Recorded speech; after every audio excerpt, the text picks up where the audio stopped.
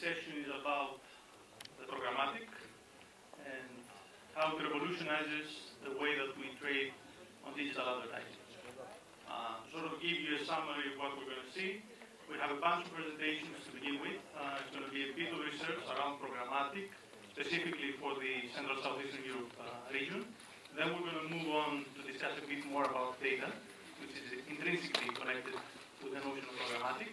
And then we're going to have quite an interesting panel with participants from all of the constituents of the digital advertising ecosystem, discussing what they see as challenges and opportunities within that new space. Without any further ado, let me introduce Mr. Farshad Dabeskoy from Nexus. Hi guys, hi everyone. My name is Elias Gagas, I'm from Tailwind. We will be discussing, to begin with, as I mentioned, a bit of a research that we jointly did during the last couple of months across the region. And before initiating the discussion of the actual results, let me quickly give a brief introduction of who we are and what we do, and Faz, you can get started on that front. Of course. So a lot of you might be familiar with that Nexus, or at least heard the name, but just to give you a quick overview, we are probably the largest independent platform in terms of providing technological infrastructure for a lot of the display advertising and online digital advertising companies within our ecosystem. I mean, there's a few very impressive stats up there that you can see. 80 billion impressions a day that we see. We process 40 terabytes of data, which, as you can imagine, gives us a sort of insights and knowledge to be able to make very, very wise and quick decisions, which benefit all of our clients. And Tailwind? We are Tailwind, and we usually define ourselves as advertising technology integrators/consultants. And we usually say that we bring two things, at least in our hands. On one end, a set of available technologies. One of our value partners is at Nexus on that front for the realm of programmatic. And on the other end, we bring people who discuss with our clients, understand their needs, identify what is the correct mix of technologies that they can use to reach and exceed their goals, and then make sure that these technologies deliver on their purpose. And this is actually one of the interesting findings that we will see during the course of the research slides. Sort of an idea regarding what the research was.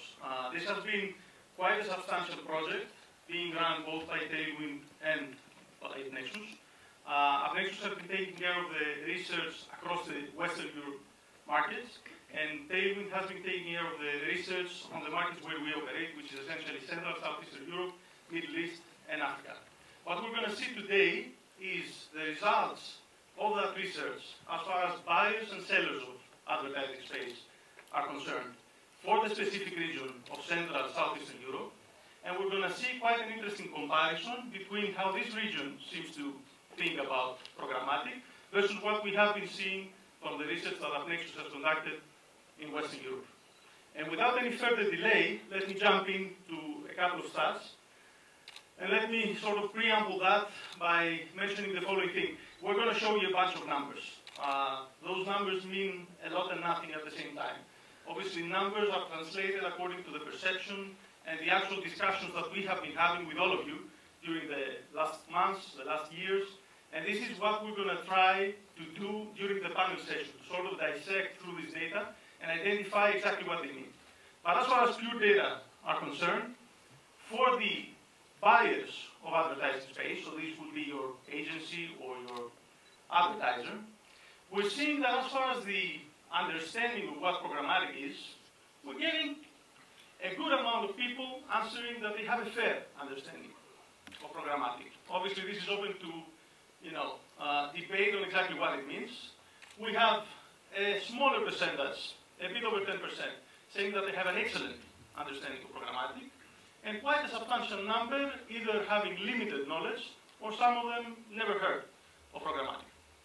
As far as how many of the advertisers are actively using programmatic right now to buy advertising space, we have more or less half of them saying that this is something that they use. This is something that is part of their daily routine. Do they use it for performance? Do they use it for brand campaigns? Do they use it for both?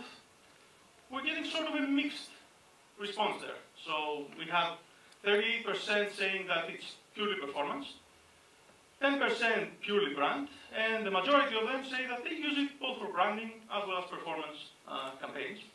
And what is quite interesting is when we discuss with them what are the issues that they face. So what are the potential problems that they have.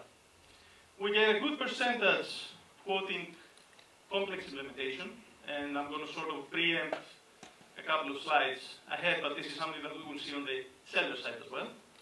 Lack of inventory, and even more so, 33%, lack of what they quote premium inventory, and I'm sort of going to introduce here our own experience, because we have been discussing with a lot of you. When we say premium inventory over here, it usually means local, properly branded, and properly targeted inventory. And finally, there are a couple of people saying, no issue at all. Everything is okay. Fast.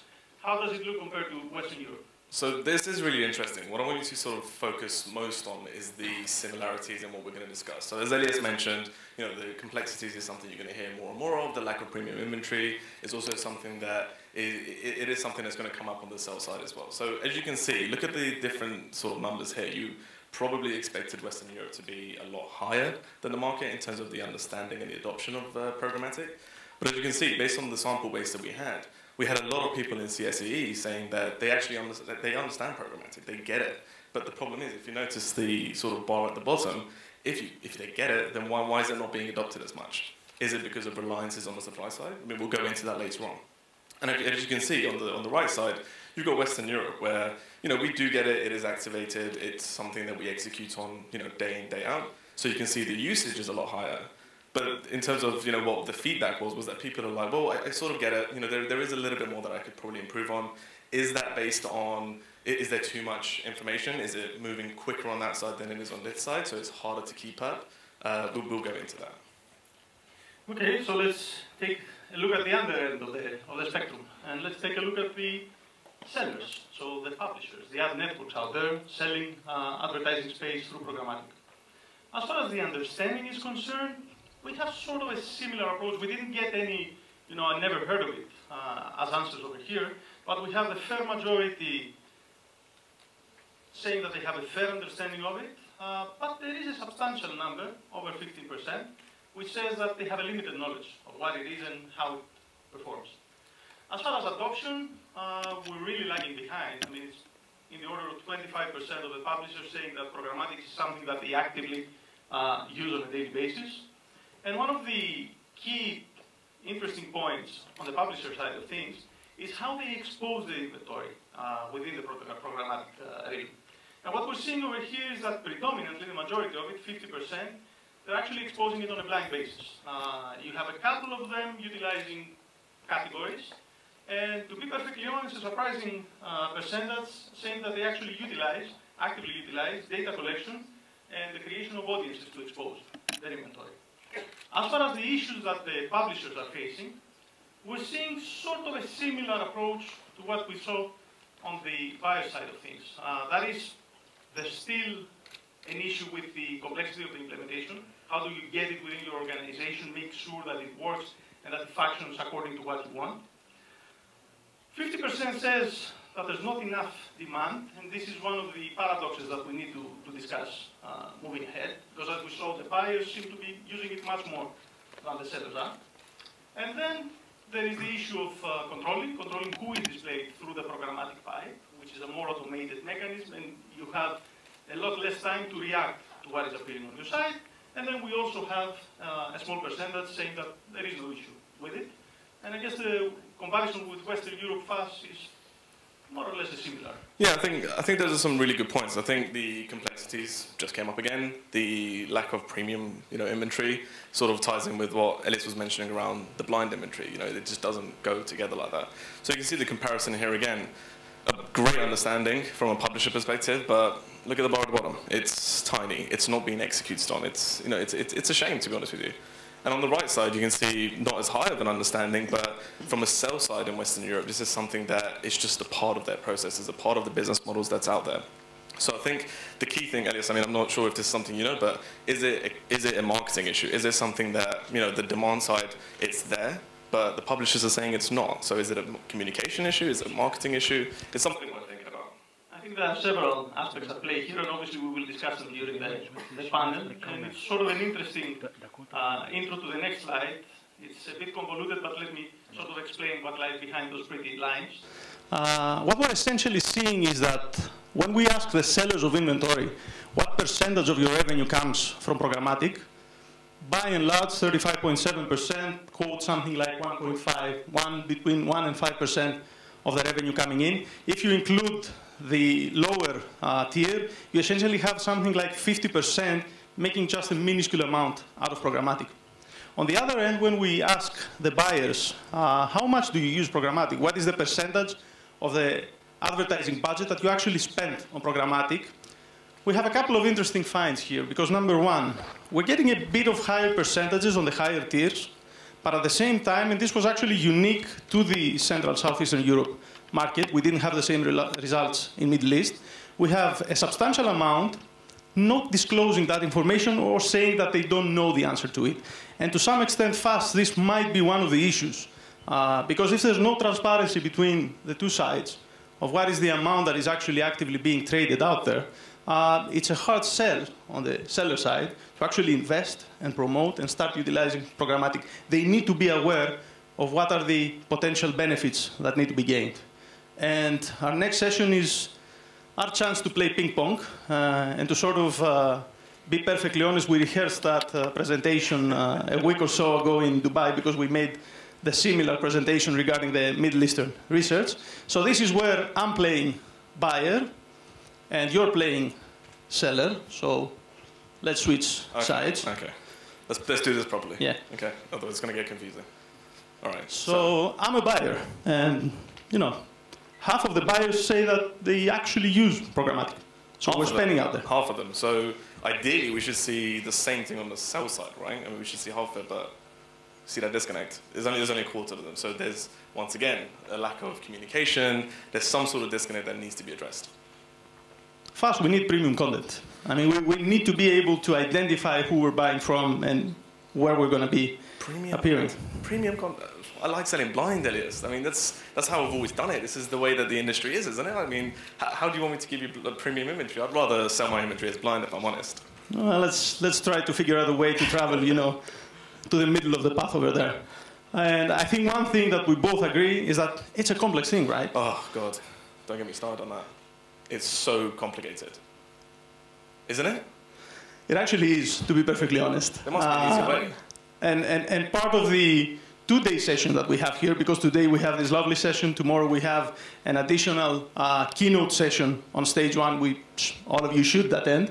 And we also have a workshop where we're going to go in a bit of a more detailed approach, is to educate the market, is to show you exactly what lies behind those terms, those three-letter acronyms that we purposely avoided to use. So we didn't talk about DSPs or SSPs or DMPs or nothing of the sort over here, but we know that when we discuss things with you, these things come up as part of the discussion. So, to cut things short, because we have an additional presentation and then we have a speed panel to run, these are some of the findings or some of the ideas that we have after running this research and based on the combined experience that we have from talking with all of you. Number one, it's quite evident, programmatic adoption lags behind what we see in Western Europe. This comes as no surprise, pretty much we knew that, but it's good to actually corroborate that with the actual findings of the research. Number two, education, additional information, explanation of what it is and how it works seems to be essential. It's something that we see both in the adoption and the understanding rates, as well as the statement that complexity is an issue on both fronts. The stage is set for yet another term, which is programmatic premium, which essentially means utilizing programmatic, utilizing the technology capabilities to actually start to facilitate one-to-one relationships. Travel that road and meet in the middle. Be able to buy properly branded inventory from the buyers and be able to pay them what they need to be paid for that proposition. And finally, and this comes from our experience, but it's up to debate, and it's something that we will discuss during the panel. We firmly believe that 2014 seems to be sort of a year of, you know, properly structuring, understanding, making the key decisions. But our experience thus far indicates that all of the players especially the buyers, move towards having programmatic as a key component of their strategy beginning with 2015. That being said, this concludes sort of the brief presentation of the research findings. Feel free to go and register for a copy of the full report, which includes a lot more information, not only on programmatic, but across several dimensions, touching both upon buyers as well as sellers. And without any further delays, let me give the mic and the clicker to Gregos from Nugget. He will give you a presentation on data. Yeah. Thank you very much.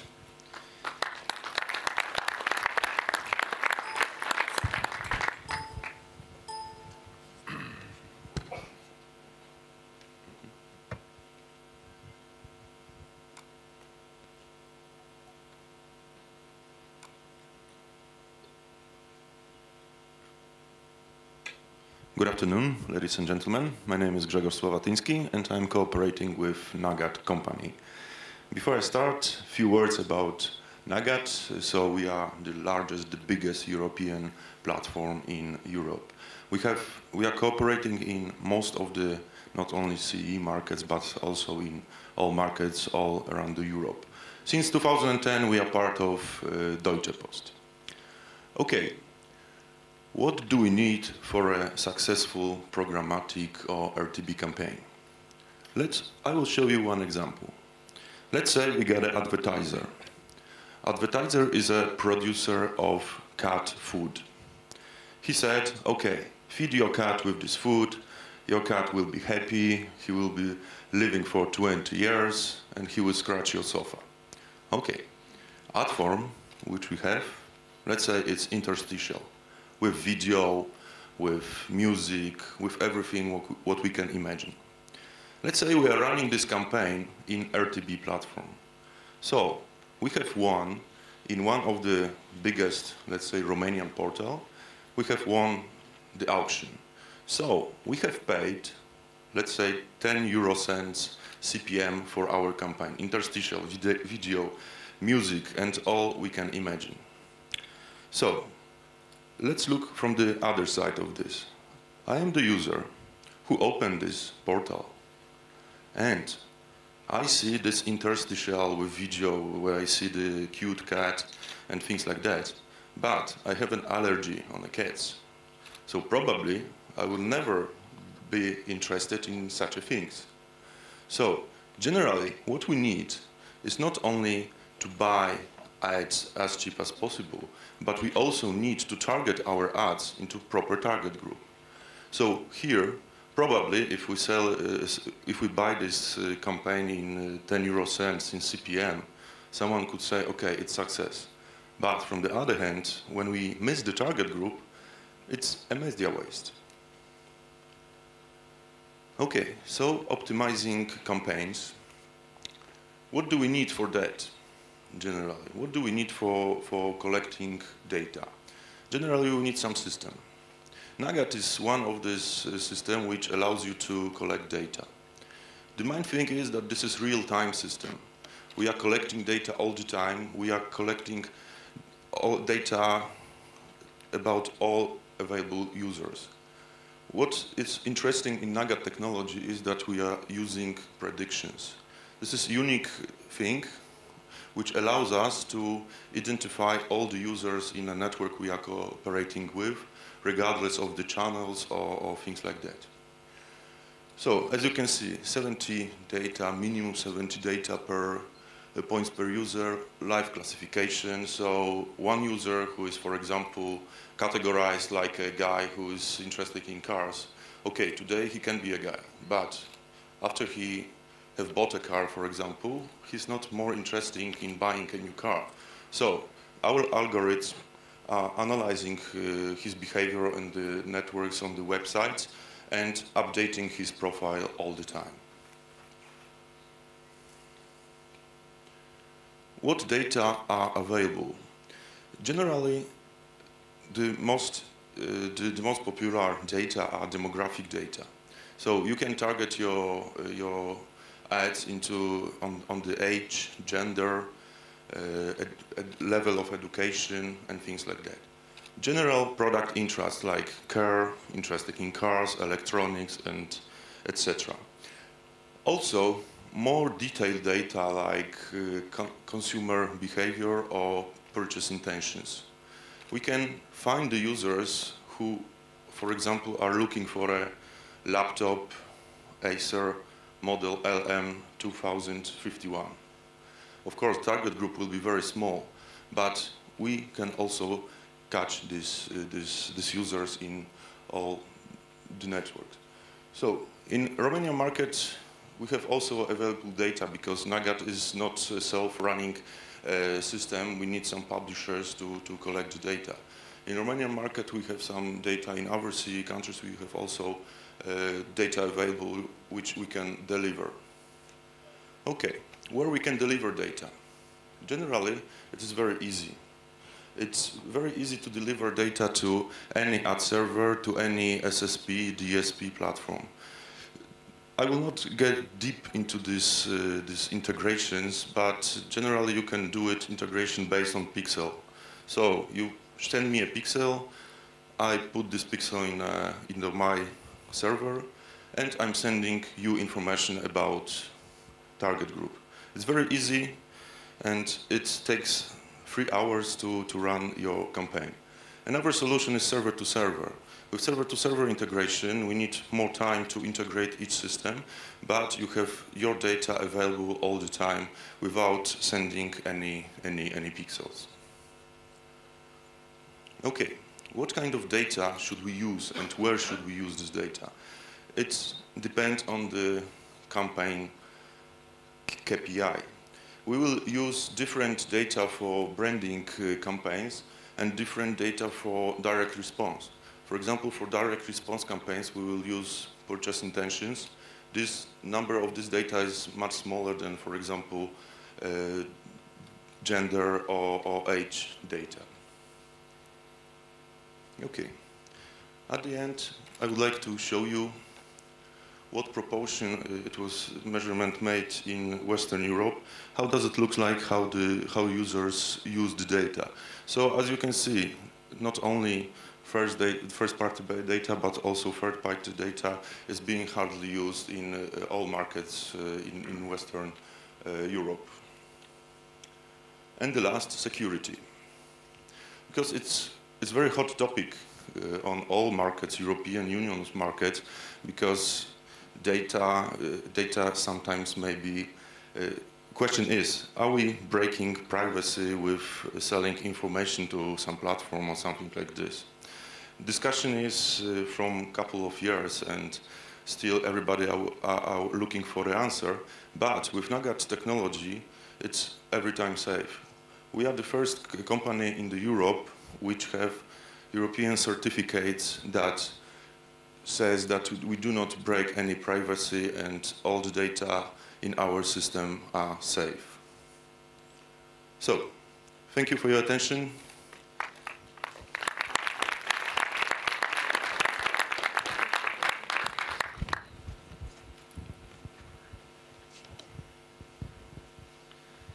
Okay, so we have something like an hour left. I would like to invite our panelists to join us on the stage. First come, first serve on the seat arrangement, guys. I know that you might have preferences.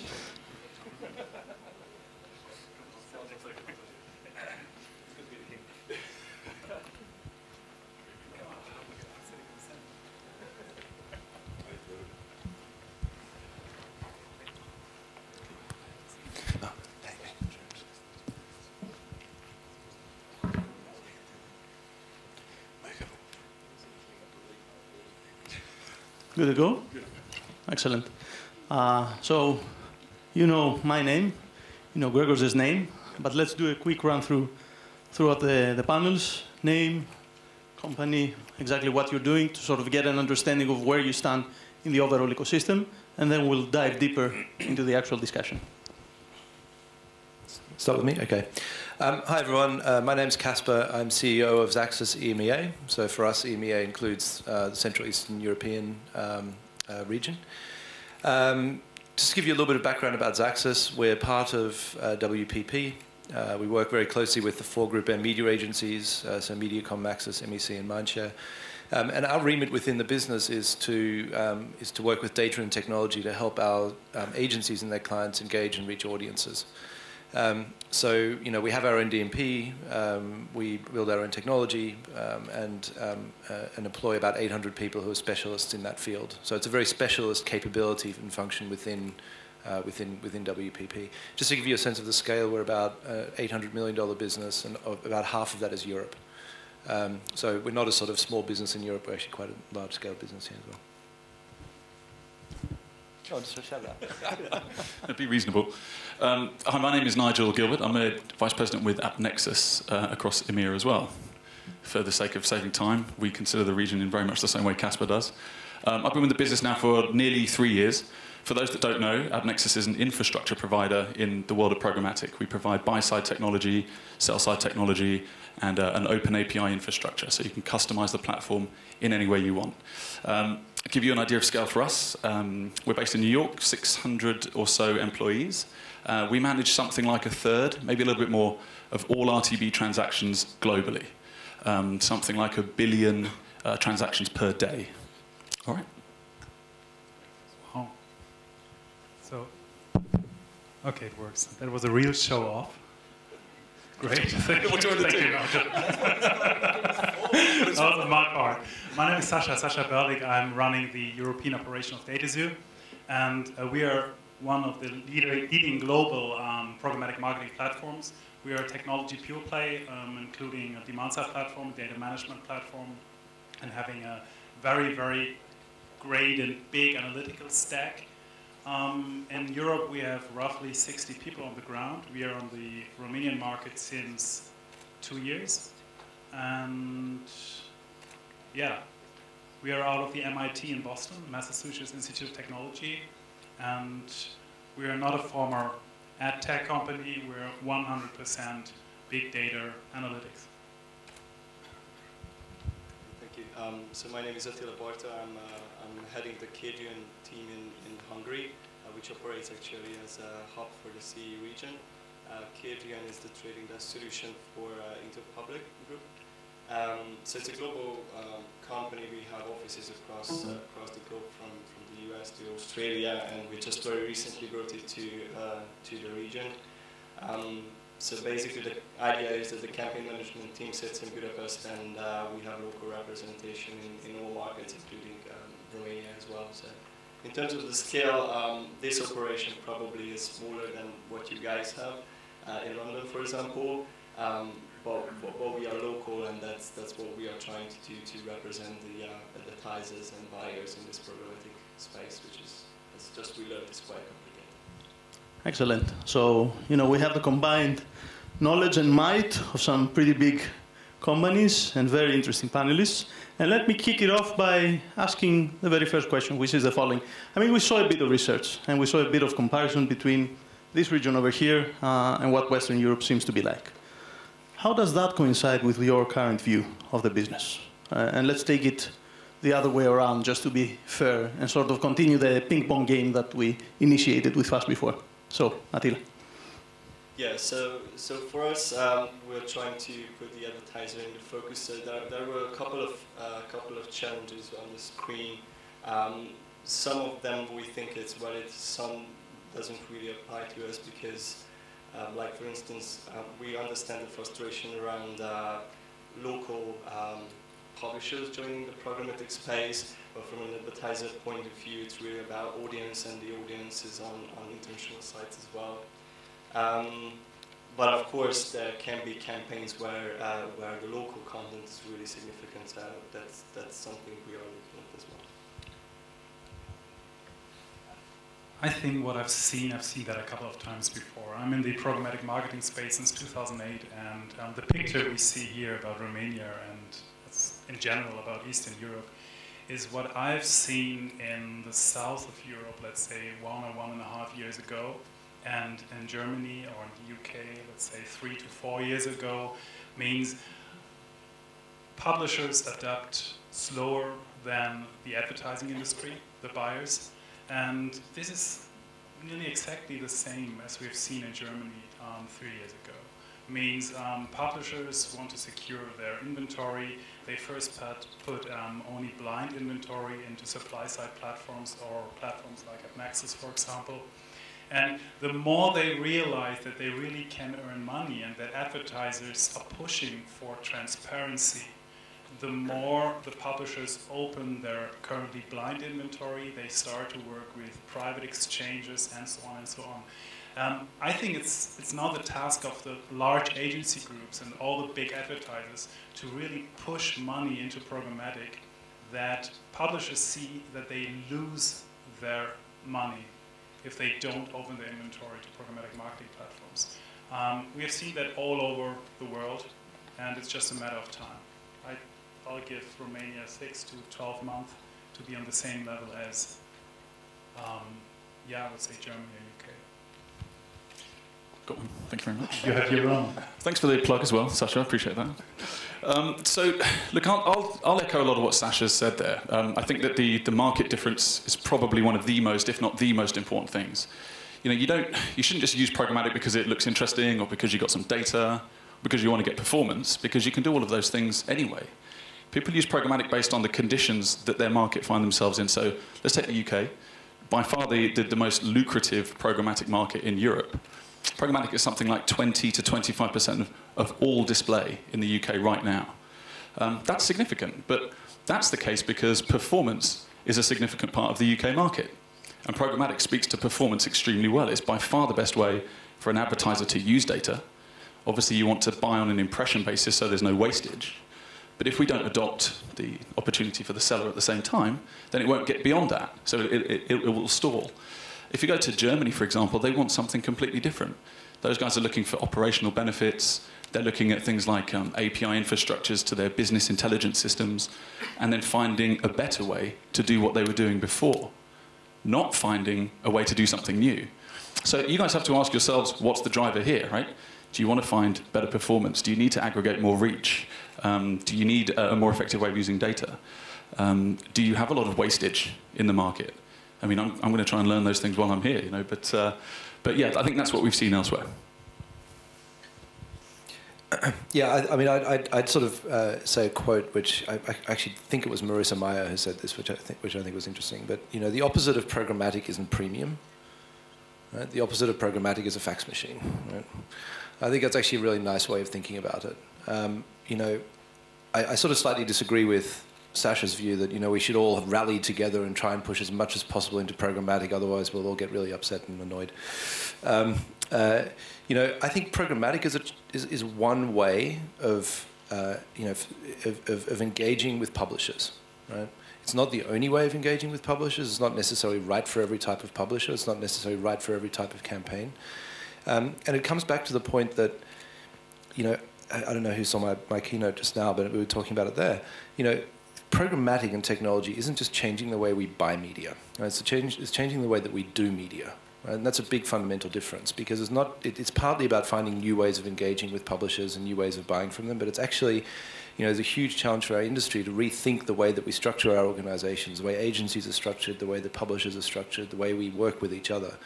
So it's much more fundamental than just sort of like trying to push people onto a you know, to sell the inventory on a certain platform. I think it creates a whole new dialogue that's needed around data, around technology cooperation, around inventory, you know, and around people as well. Because I think what you'll find is actually your biggest bottleneck is the people.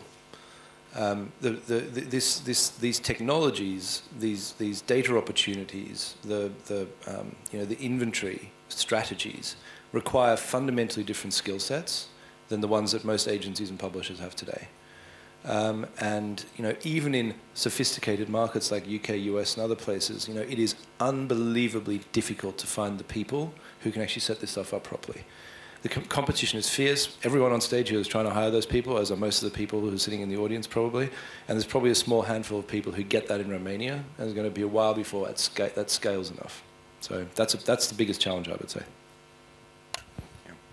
From my point of view, I think from the prism of CE countries, because I'm stationary in Warsaw, but I'm visiting all the countries in CE Europe. And what is interesting is that every country is in different approach. So what is, for example, in Poland normal and what is what people are doing. This is completely new, for example, in Serbia. So this is very interesting. We are living in one Europe, yes, and this information exchange, these things which are in UK were 4 years ago, probably nowadays they are in Poland, yeah. So this is this. I don't know how to call it, but it needs some time. You know, every market needs some time to get up. But programmatic, what people says in the markets, which this is new thing, yeah, they says that okay, we are afraid of this. Okay, what about it will destroy totally display? It will change everything. But I think the case is of education, because if you go to these people and show them how it works, it do not kill your business, it will improve your business, they start to try it, yes, and start to move on.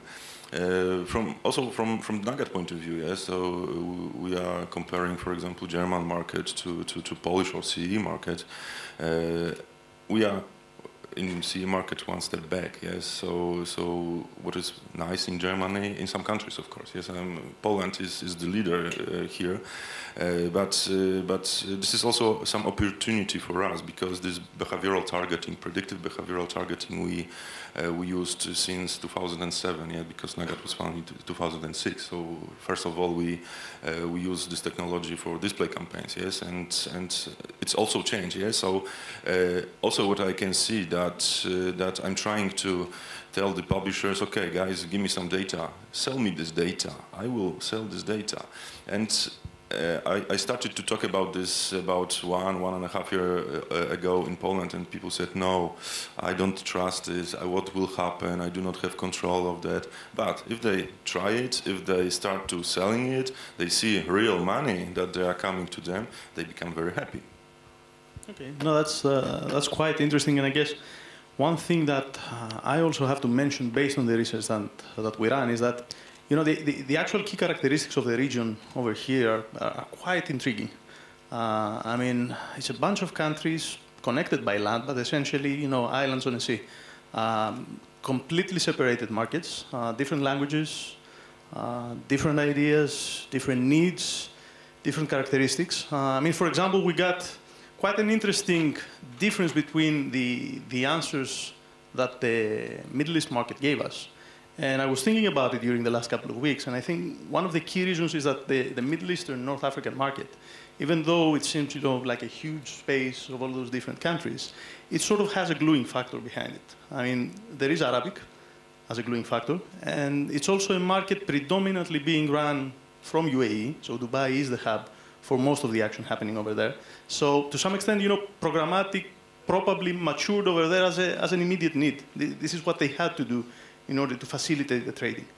And this sort of leads me to the second round of questioning, and we will spice it up this time. So Sasha, you will take lead on that since you already have the mic, which is the following.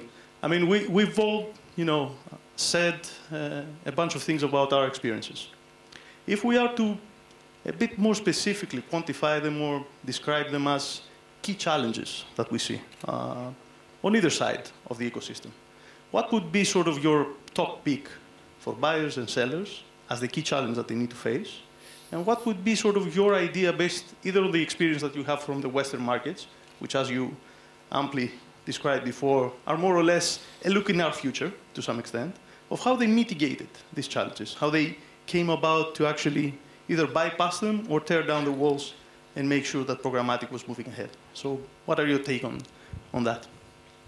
Yes, that's a great question. So I stand up. I think it will take something like 2 to 3 hours to answer that. 5 to 10 minutes. 5 minutes, okay. I think if I'll first focus on the Eastern European markets, yeah, and not on the Middle East markets. By the way, I just had a keynote 3 weeks ago in Riyadh, in Saudi Arabia, just focusing on the Middle East market, where quite a lot of people from Dubai were there as well. And this is a quite developed market. I didn't expect it that developed as it is. And the hub is, you're right, it's Dubai. But they have as well the publishing problem, the publishers problem. So about Eastern Europe. I think one of the main challenges we have is the focus on really performance pricing currently. It's a very low CPM in programmatic. It's cost per click focused. And I think it's about educating that programmatic marketing, as Casper said, doesn't mean the opposite of premium. Programmatic marketing is a holistic view on the user. It's a user-centric digital marketing approach. And you have to see that way. And it's not about buying just performance media. I think that's one of the key challenges. It's educating the marketeer, it's educating the agencies, or bringing the agencies to educate the brands what programmatic marketing really means. And I think Casper is here to educate the brands, and we are here as well. And on the other hand, it's talent. What we see in the Romanian market, for example, and in the Polish market as well, compared to UK and Germany, is there isn't the same lack of talent as we have in the other parts of Germany, in the other parts of Europe. You have a huge, you have much more talent than I've seen in, for example, southern Germany and southern Europe. I've seen in Germany, I've seen in the UK, and even seen in the US. So I don't really see that challenge, as you described it. And this is my first conference here in Romania. And all the chats I had here, you really have an in-depth understanding of what we're talking about.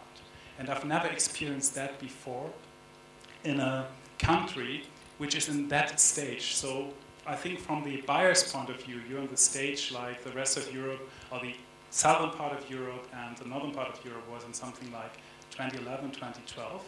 But the people I'm talking to have the knowledge of, 2014. Oh, thank you very much. I'm not sure sitting between you two is a particularly sensible place to be. Well, keep in mind that you chose your own seats, right? I didn't make any arrangements for it. I was trying to get this one. So, okay, what do I see as the challenges in terms of where the growth can come from? Firstly, I do want to quickly pull up what Sasha was saying. In terms of the customers that we have, and we've been powering programmatic at AppNexus since 2006, 2007. This region, we've got some of the most sophisticated companies on our platform. I can think of a handful from here. I think digital obviously is a great example of that, who are particularly innovative. And the innovation comes from the places you would least expect. The UK, while it's the biggest market, by some distance, is almost certainly the least innovative. We don't do anything particularly sophisticated.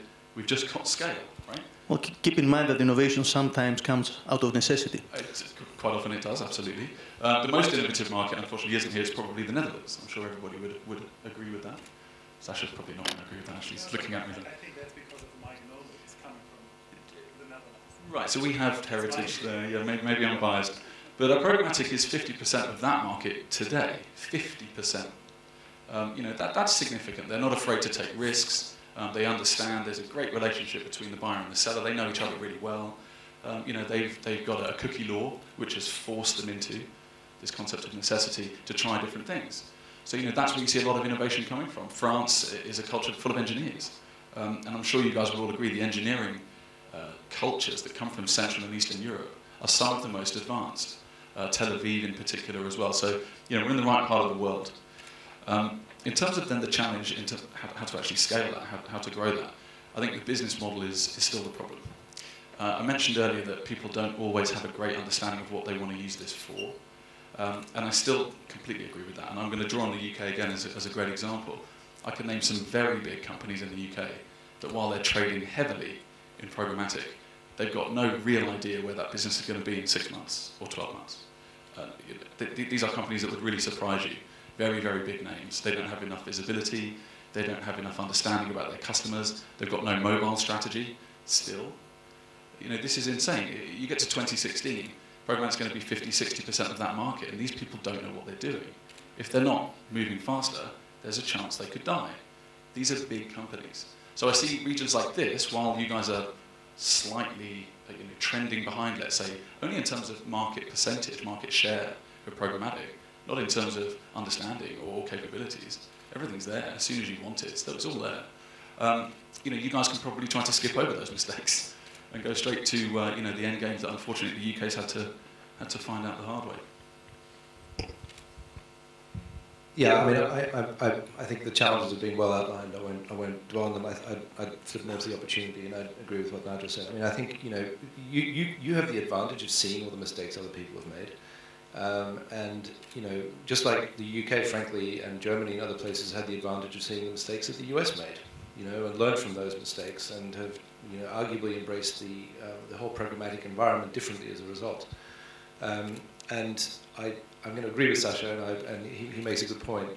You know, you do have amazing people here. It's very true. I mean, we still have to bring those people into the advertising space, because again, it's a very entrepreneurial, you know, technology-driven region in general. And you know, we need to harness that capability into our businesses. So there's still competition for resource. I agree. There's a lot of them though, and it's a very high knowledge area for us as well.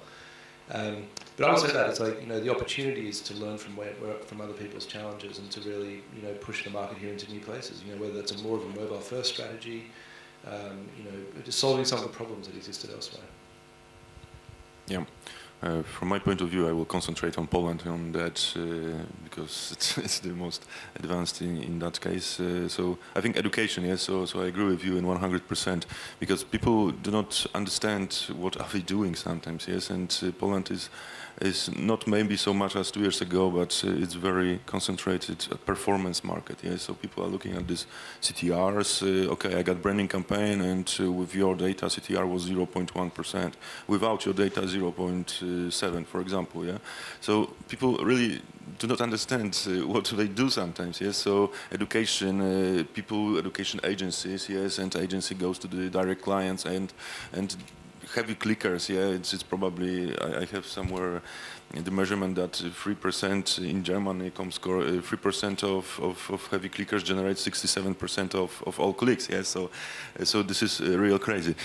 But another challenge for me on Polish market is value of data, because people sometimes do not understand what is the value of it, yes, what does it mean that I can provide you people who are looking for a new car, who are going to change his car in next 12 months, who have income 5,000 euro, for example, plus.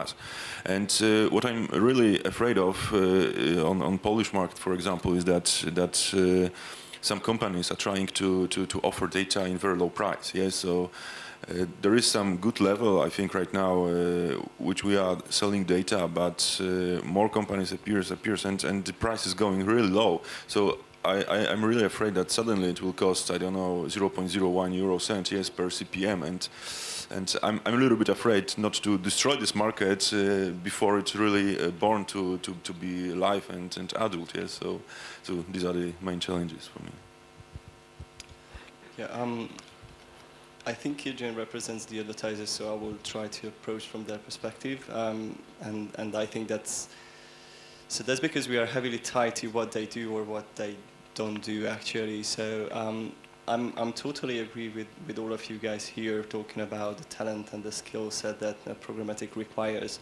And it's one thing that it requires special skill set in terms of how the technology works and how to set it up and how to operate it. But I think programmatic also requires a special knowledge in terms of strategic thinking, and that's what oftentimes is missing from the advertisers. So they don't really know what to do with digital, and it doesn't necessarily apply to programmatic. They don't know what to do with digital at all. So probably some of them perhaps run a digital campaign just to maintain a certain share of voice online as well. But that's not the way to go. They don't know what to say to that specific audience. They don't know how to differentiate between these audience. They don't know how to engage with them online. They don't know what to give them or offer them on the website. They don't know how to support their sales mechanism on their website. So this is something we need to support them and help them. Otherwise, they won't be able to adapt the programmatic elements, certain elements on their own. They just won't work for them. It takes a digital strategy. It's like sending them the best and latest Mercedes-Benz to the driver who can't really drive. So we try to educate the market. We focus all the presentations to education and to explain before we talk about programmatic why the strategy is important, and then we can move on to specific elements. And that's something we do for the other side of the business as well, so to local publishers. Oftentimes they feel threatened by this new business model. They don't know how to adapt it.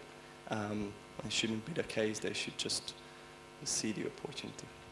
Yeah, can I just build on that? I mean, Sasha said it very well. The promise of programmatic is that it's user-centric. Right? Actually, all the other stuff is just, how we do it. There's a really exciting why we do it here, right? Which is actually the much more exciting part of everything we're talking about. Let's not talk about the technologies. It's about the fact that with these tools and technologies, we're finally able to create a properly user-centric approach to media. Right? Now, I refuse to believe that that's not interesting or intuitively appealing to clients, right? But it is an education process, and we have to sort of bring ourselves up out of trying to educate our clients necessarily just about the technologies that exist and into what the opportunities that those technologies create are about. And that means removing the silos of, okay, you've got your digital investment versus your TV investment. Removing some of those silos about you've got search versus other things. It's about trying to create more of a holistic approach to planning, which is where the whole change management piece comes in. It's very complicated to get right, and it's an evolution. I think that's definitely to the point, and you're going to follow up on that, Sasha. But let me say the following: I fully agree. And one of the things that we usually discuss between ourselves and with our partners as well is what we call the digital advertising paradox, which is essentially to the heart of what you just mentioned. I mean, we have access to the most exciting medium available. It's real time, it's two-way connected, and we're still trading by and large utilizing, last century techniques and last century approach. And to sort of follow up on what Attila began as a discussion with, which I think is crucial, and by the way, Sasha, pick it up and move it towards whatever direction you want. What is the picture of talent in that new era? I mean, who are we looking for? And can we sort of, educate and train the people that we already have to move to that direction, or do we need to source new talent, or both? We need geeks. We need the people who are in their school time were sitting in the last row. We need the ones who, the guys, up there. No, we really need the ones who are able to understand mathematics, the ones who love analytics, the ones who are able to work with Excel charts, the ones who love to dig into numbers, the ones who are able to communicate, but that's not the most important thing. The most important thing is that they love analytics.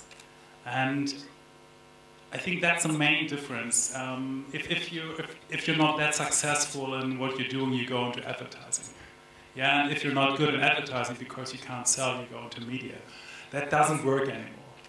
Yeah, we really need the people who understand the numbers, who can sell the numbers, who can build things upon numbers. I think this is the main skill set.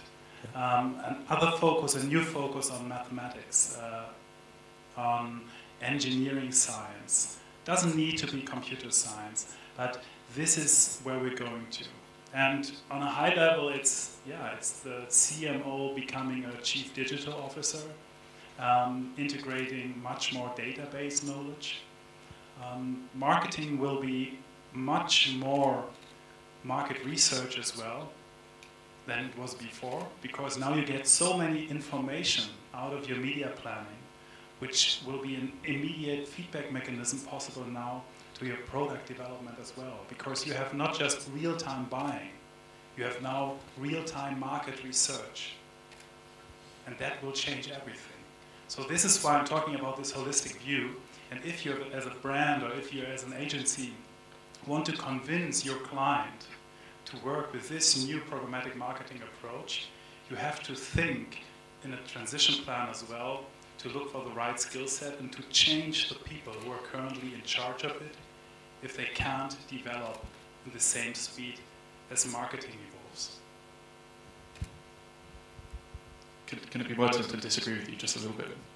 Just a little bit. This is exactly what we need. We need to spice up the discussion, right? It's been quite slow and quite quiet. All right. So just again to tell you how I see the staffing and how these teams need to grow and develop.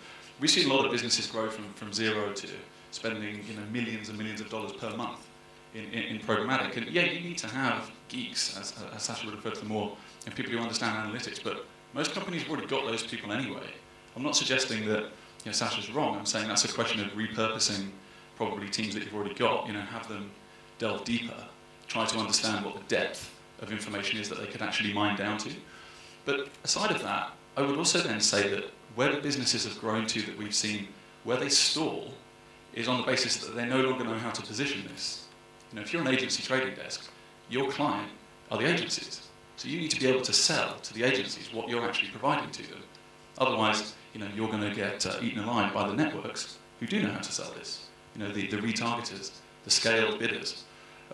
You're going to run out of opportunities in terms of understanding how to differentiate. If this does go to 50%, 60% market penetration, then how are you going to differentiate your business? Your geeks are not going to be able to tell you how to do that. They're not going to come up with ideas about how you can build, social analytics, build on top of the API to have custom UIs for every customer that you work with. They're not going to come up with those ideas. They're going to execute those ideas, but they're not going to come up with them. So you've still got to remember that the geeks don't know where the business is going to go to. They can interpret where the business is today, or where you might be able to find your users, or what segment to build, or how to price or how to value the inventory that you're looking at. But you've got to evolve the business models. So you've got to be able to understand that those people are still critically important. Absolutely, I agree actually. So from an agency trading desk point of view, that's exactly how we try to build our team. So we do need the geeks to operate these infrastructures and systems and so on and so on, but we do need the people to go out and talk to the advertisers, create and devise the strategies, sell, and so on and so on. So you need two different teams really, and that's what I saw when I was in. Absolutely not. That's a very, very short-term thinking, totally. You guys, you try to secure your jobs. Yeah, I'm talking about the future. Yeah, I'm not talking about there are geeks and there are people who translate what the geeks are thinking about to the client because the client doesn't understand it. Yeah, short-term, 1-2 years. But the future will be, there are these tech-savvy, let's not call them geeks. Actually, a geek is not a nerd. A geek is someone who is able to work with numbers, who's able to work with statistics, but is able to talk about that as well. Geeks are creative guys. Geeks are not the nerdy guys. They are creative nerds. So, and these are the people we're talking about to have them in the future marketing organization. And what you guys are talking about is something in between. It's to make the next step. But in the future, we don't need these translators. We need the ones executing and the ones who are working with the numbers. We don't need the in-betweens. And that will be a massive change. So if you don't know about numbers yet, if you hate mathematics, look for a new job or change it. I actually think there's a bunch of people we haven't even talked about here. I'm not going to disagree or agree with Sasha because that's too obvious. I went to Ops London this year, and it was quite interesting. Last year there was something like 250 people in the room. This year there was maybe 60. And I think that one of the reasons for that is I think that the skill set of ad operations, right, the understanding of how to deploy the technology, has become so widely dispersed into agencies, clients, companies like ours, that the whole meaning of ad ops has sort of almost disappeared.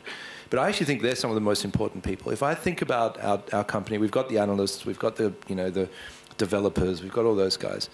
If I think about the guys that I really can't do without, right, the guys that I will have by my side in even a basic conversation with a client, because when it comes to cookie syncing their CRM data to our data, when it comes to any kind of conversation, the operators, right, the ad ops guys, the guys who understand how to actually deploy and manage the technology, you can have none of this stuff is baked in, right? It's different every single time. It's different every single time. Not even two of the same organizations, two banks are the same. They all have a different way of doing things. And you know, as much as we like to, we do like to think of ourselves as a product business, and we deliver products to clients, the actual configuration, deployment, and management of those products is completely different every time. You know, so if I could double any size, any part of my business tomorrow, it wouldn't be the salespeople, though they're important. It wouldn't be the analysts, though they're important. It wouldn't be the developers, it'd be the ops guys. Any take on the subject? Yeah, but I'm thinking about this, yes, what guys said. Yeah, no, from my point of view, yes, I agree. It should be geeks, it should be crazy people who love technology, because it's all around the technology thing, so they have to know the maths. But from the other hand, I'm thinking about one thing, because you said that we need some people with mathematics and things like that, but we are still around somewhere with automatization. So do you think maybe in next 6 years we will not need these people, but we will have just the computers who will optimize? I'm not saying that we will replace the human being with machine with 100%, of course, because when you're analyzing the campaign, you're optimizing it. There's no system which could optimize. But we are in 2014. What about 2020? Never happened. No, I know that not 100%, but maybe we will not need, let's say, 5 developers. We will need 1 developer. As long as clients have different systems and different approaches, that'll never happen. It'll never happen. Because the amount of time that you need to spend to get them to really fundamentally make the most of this technology, is huge. I disagree. With me or with who? That's my job. Yeah, you told me I should just disagree. Yeah? By all means. Yeah, okay. So, no, I think, okay, 100%, we're talking about 6 years. Yeah, we're talking about an industry which was officially started in Europe in something like early 2010, late 29, yeah? So you're talking now about 2020. And data is a technology which is 100% focusing on usability. So we have cruise control, we have forecasting, all the things which is telling you what you should do with your campaign to get your campaign targets. And if I just think about how other technologies evolve, and we're talking about integrated stacks, we're talking about technologies who have an integrated DMP, they have an integrated DSP, they have integrated analytics stack, and they have an integrated ad server. They have integrated dynamic creative optimization. They have integrated APIs to Facebook, to Twitter, and. And these technologies already exist. So I think all these trouble with different technologies won't exist in 6 years anymore. I'm sure there will be always humans on the back end thinking about it and pushing the right buttons, but it will be much, much fewer than now. And that's what we already see with large agencies or brand trading desk, which already exists, who working for companies, for example, like Ford. Ford, the agency, actually, it's Team Detroit, it's a Group M agency, who had many media planners just working on the global or on the North American Ford account. And they are now a handful of media planners in digital anymore because they are working with one integrated platform. Actually, it's Dataset, so sorry for that. But it really shows the direction which we're going. Yeah, so there will be humans, yes, but they will focus on more consulting. They will focus on less manual stuff. Well, firstly, again, no need to apologise about Team Detroit. That's quite all right. I'm sure they'll figure it out sooner or later. But with the greatest respect, I'm impressed that anybody knows where things are going to be in 2020. But if you'd asked me, so what's that? That's 6 years from now. If you'd have asked me in 2008, where would we be in 2014? I mean, like, I don't know. Twitter didn't exist, right? Facebook was around, but it was much smaller. You know, so if anybody can now tell me what Pinterest is going to look like, what Foursquare is going to look like in 2020, I'll be very impressed. So I guess what I'm saying here is there's no way to know, firstly, and let's be honest with ourselves, where this evolves to. The most important thing is us essentially trying to capture how we want to engage consumers, which is what it comes down to. This is an advertising business model. So what that means is, if you know what consumer behavior is going to look like in 2020, then you know what this market will look like in 2020. You know, will it be? Yeah, right. Yeah, I'm going into business with Sasha because he obviously does know.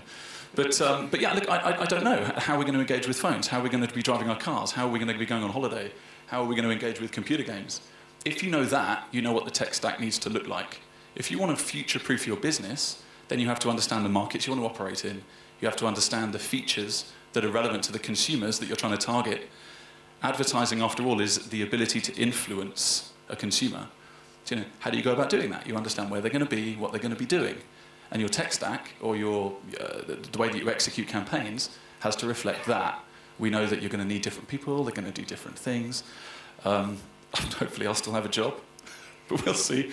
You know, I didn't sit on the back row, but you know, maybe halfway. So you know, it's important that you guys understand exactly what that looks like here. So what I'm saying is, Sasha may have an interesting view of the future, but I'm going to politely disagree. And let me try to close the door that I opened half an hour ago or something, by saying the following, which I think is quite evident from the discussion, and it's more or less the reality that we're all facing. You need diversity, right? I mean, the whole notion of programmatic and the things that are coming ahead cannot be tackled by a single-minded team. So you cannot view it as a purely technological project. You cannot view it as a purely, you know, commercial project. It needs to have both aspects in place. And to some extent, if I am to sort of translate the numbers that we saw before, to me, this is part of the complexity that the organizations are facing. Because in a lot of cases, they're trying to approach that in a single-minded mindset. So they're either looking at programmatic as a technological project or purely looking at it as a commercial thing. And this doesn't coincide quite well. So let me stop with diversity and let me try to raise the tides a bit with the following question, which goes a bit like that. I mean, obviously, we've said that we are fortunate or unfortunate, you're going to tell me, to have experiences from the US and Western Europe as to, you know, how programmatic has been phasing out and expanding and sort of evolving. So I'm not going to look for the 10 commandments, but give me one or two thou shalt not something. So what would be your best practices or things that, you know, either buyers or sellers should avoid based on the experience that we have had from Western markets? Yeah, so what should they avoid? From my point of view, they should avoid selling programmatic campaigns without data, because it's completely doesn't have any sense. Makes sense. Yeah, makes sense, yeah.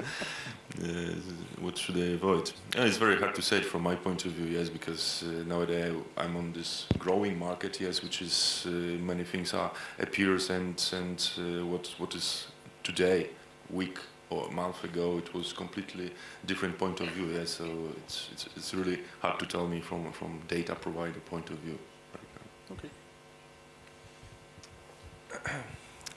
Yeah, well, it's a tough question because it's sort of there's different answers depending on whose perspective you take it on, like from a client or from a publisher or from an agency. Well, let's define the perspective and give No, it's fine. I'll answer the question. Don't worry. I wasn't avoiding it.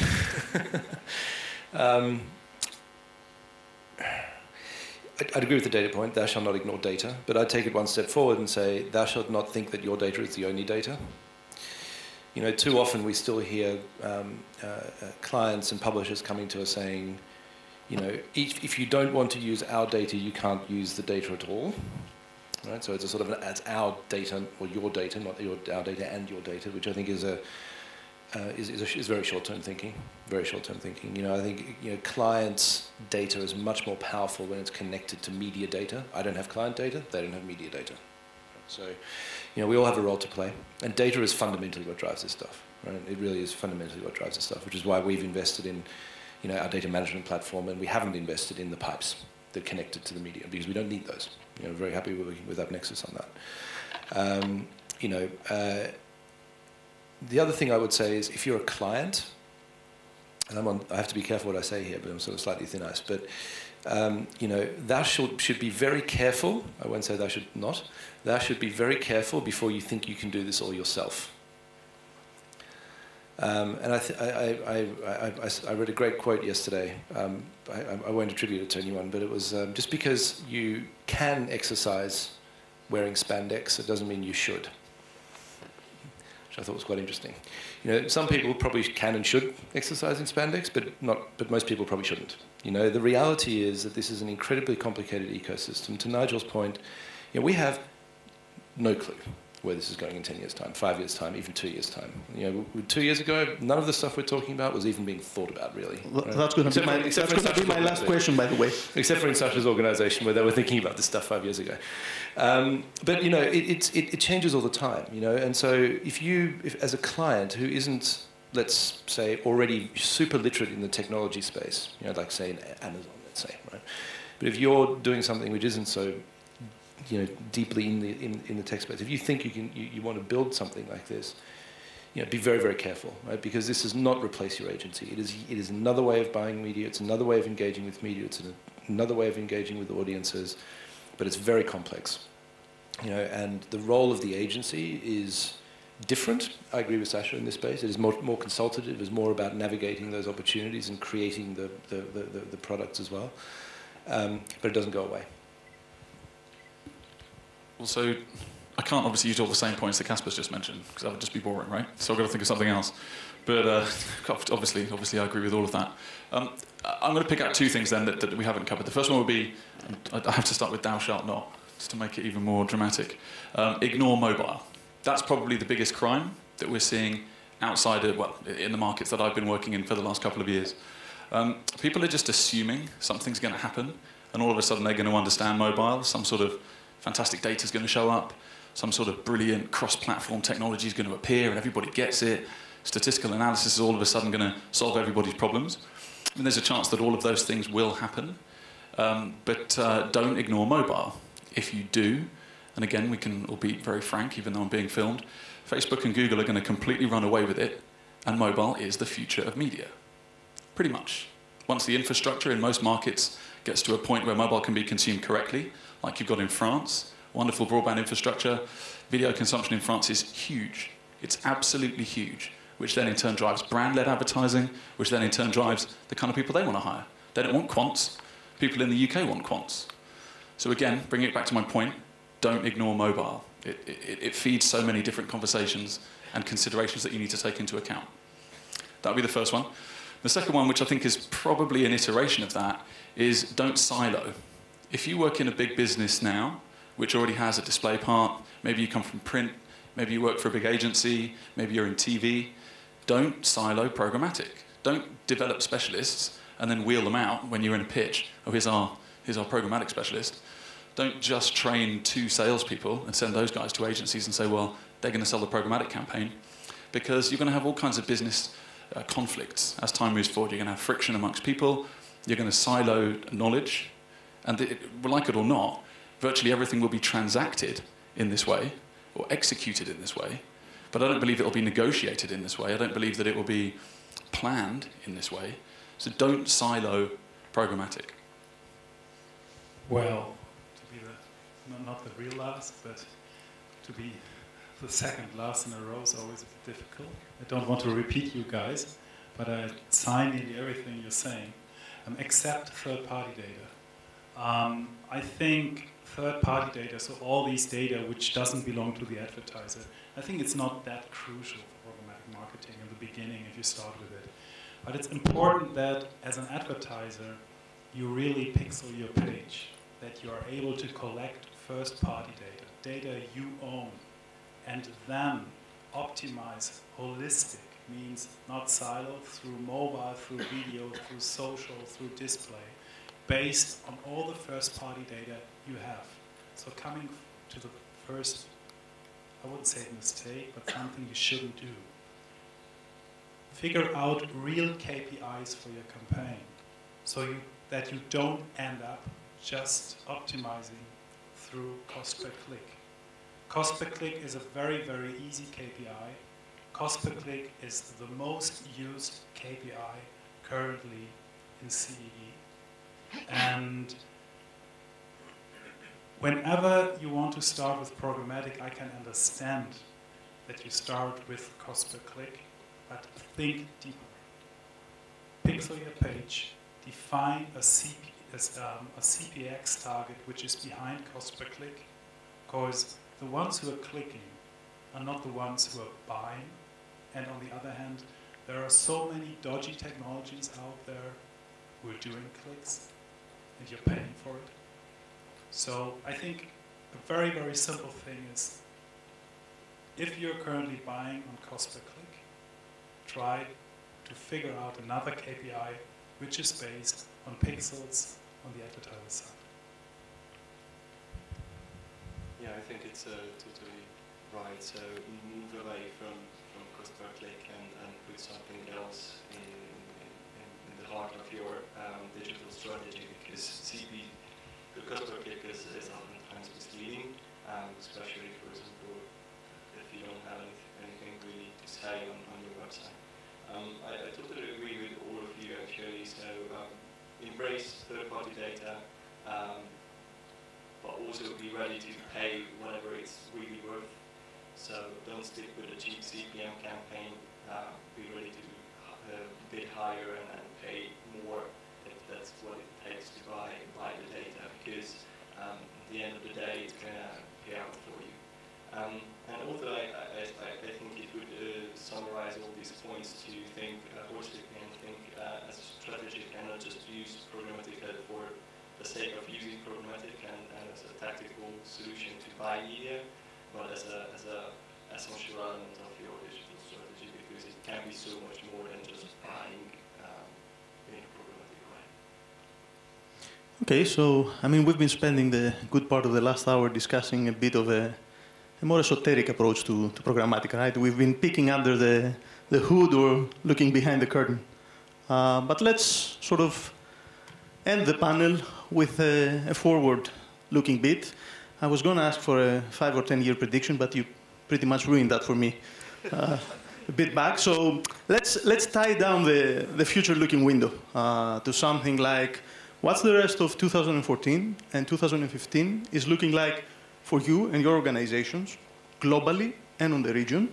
And what would be the opportunities that you would suggest to somebody from the region, either a buyer or a seller, who would come to you, and potentially they will, after the panel, and ask you, what's in it for me? What am I going to do 2013, 2015? All right, let me go first on this one. So let me rephrase the question just very slightly and say, what's the next big thing? Yeah. Let's put it that way, right? Okay. So my view on that is I hope there isn't a next big thing for a while, right?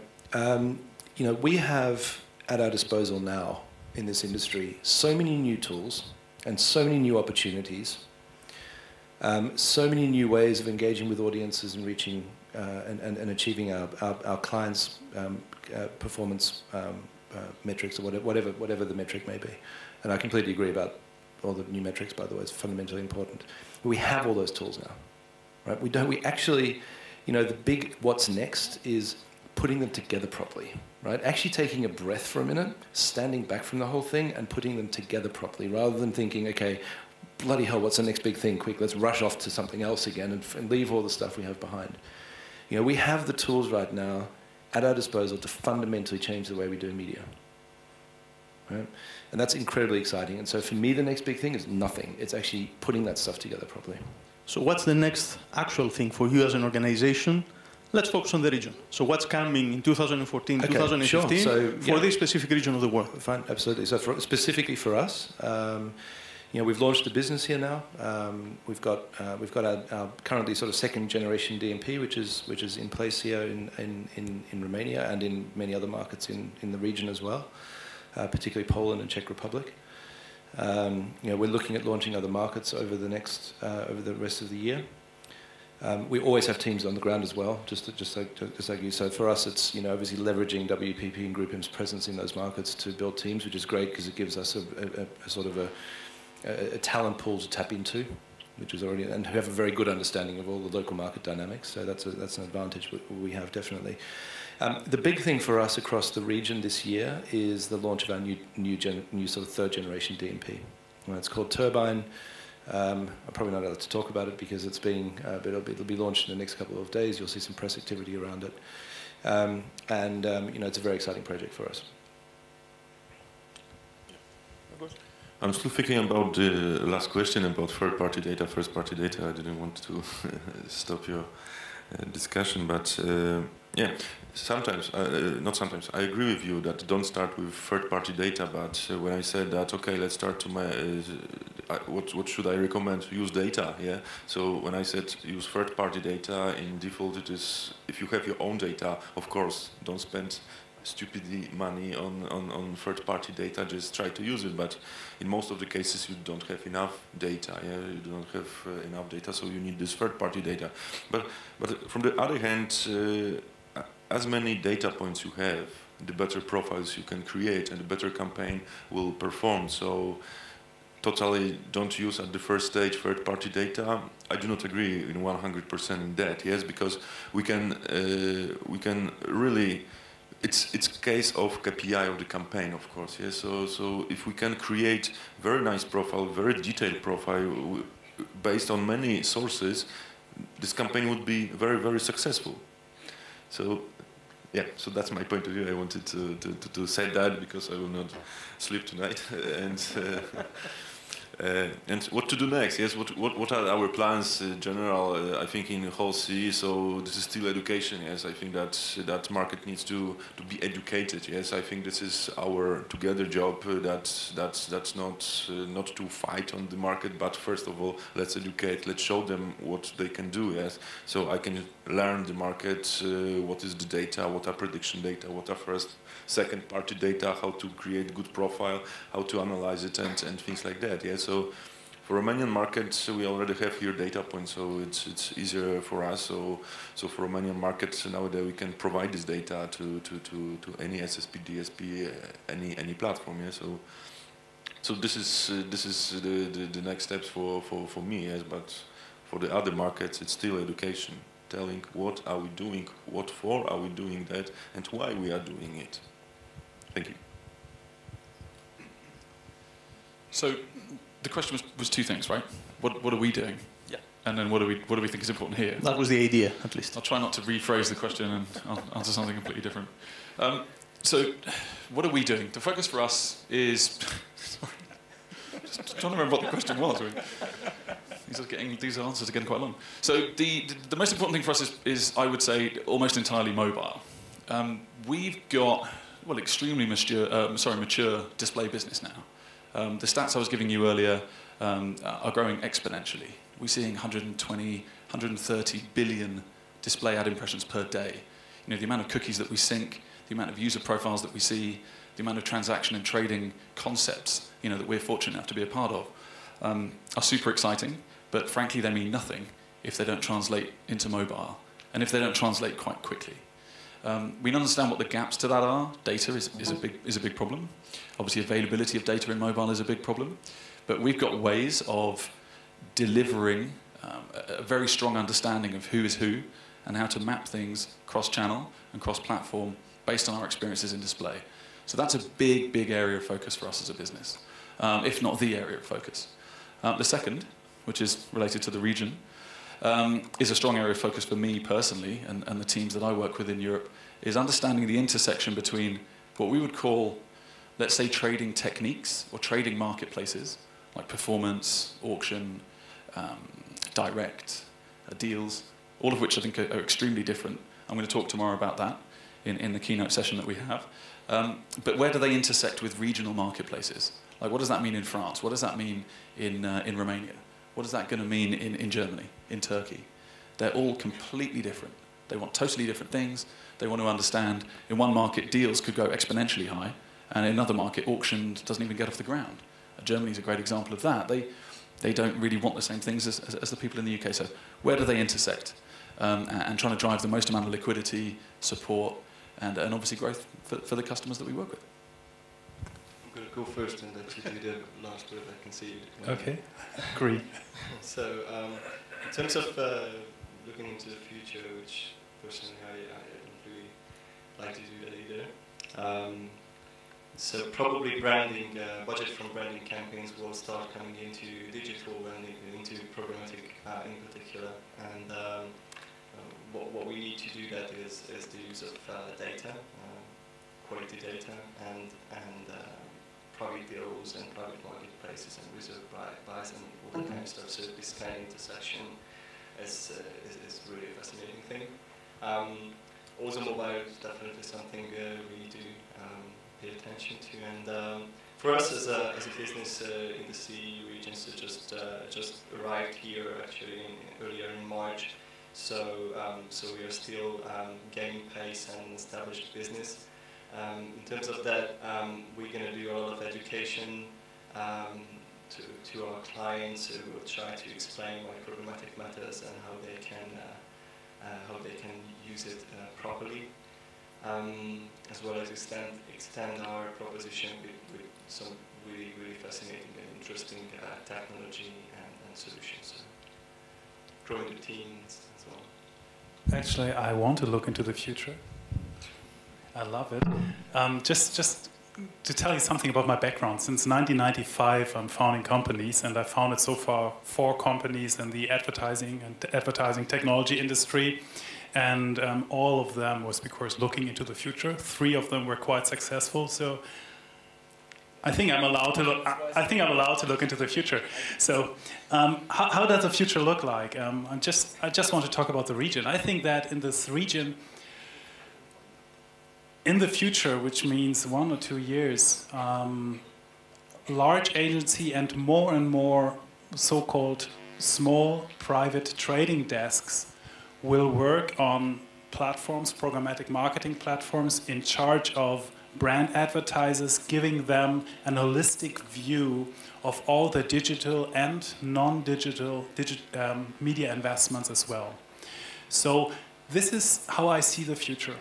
A new kind of agencies growing up in this region, let's call them private trading desks, and on the other hand, trading desks of the large agencies like Xaxis, like Cadreon, being more and more successful in the region as well. That's how the media landscape will change in the next couple of 24 months. What we are doing it much easier for these kind of new companies to work holistic through one platform, through all the digital landscape. To make it easier for media planners or ad operation managers working on this machine to reach all current channels, so that the brand advertiser get a non-siloed, holistic view on all his digital investment, and as well about the target group he reached, all the kind of analytics back and so on. So what we are doing it much easier to work on this kind of platforms, and working with regional media suppliers. And actually what Nigel is saying, AppNexus is doing a fabulous job in really finding excellent regional media sources, which is very difficult all over the world. You really have to regionalize your platform that you are able to work with regional suppliers and publishers.